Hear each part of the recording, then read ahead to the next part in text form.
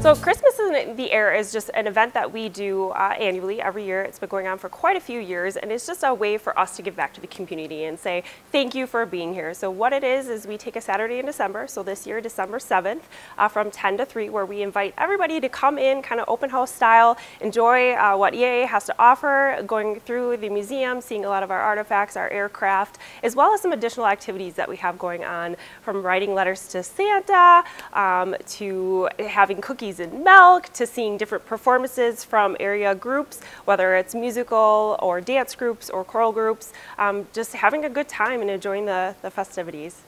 It really is encompassing in the entire museum. We have different exhibits that are going to have certain activities going on throughout. We actually have different performances from the minute you walk into the museum lobby all the way through the museum to the other side in the Eagle Hangar. So we have Julie's Touch of Silver that's here doing a big dance performance. Santa arrives via helicopter at noon, so you can just come outside and see him arrive, weather permitting, of course. And then he's going to do a tree lighting ceremony, and you can get your photo with Santa that day once he arrives via helicopter. So lots of different things going on all throughout the museum, not in one location. We'll have signage to get you where you need to be. There will be programs available showing you the performance schedule, so you really can just come in and have a wonderful time. If you've never been here, not only get to just enjoy the holidays being here, it's all decked out for Christmas, and you have areas where you can take photos, and maybe you want that Christmas card photo and you haven't got that yet, definitely come out to the museum, and that's something that you can do. But we have things going on all the time, but this is at least a time where you get to come for free. We open up the museum to the community to allow you to come in and just enjoy what you have, and it's our way of saying thank you and supporting us over the years.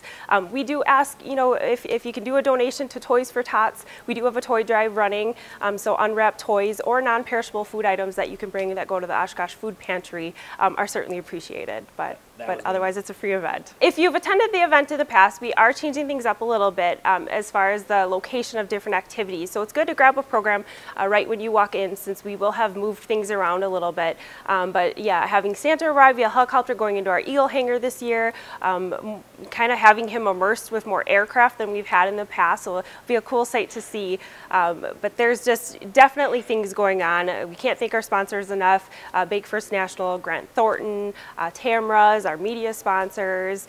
Ascension is going to be doing face painting this year, so definitely an opportunity for the kids to come out and get their face painted. So lots to see, lots to do. You'll have a wonderful time. EAA is hosting their Christmas in the Air again on December 7th from 10 a.m. to 3 out at the Aviation Museum. We hope to see you guys all there. It'll be a good time.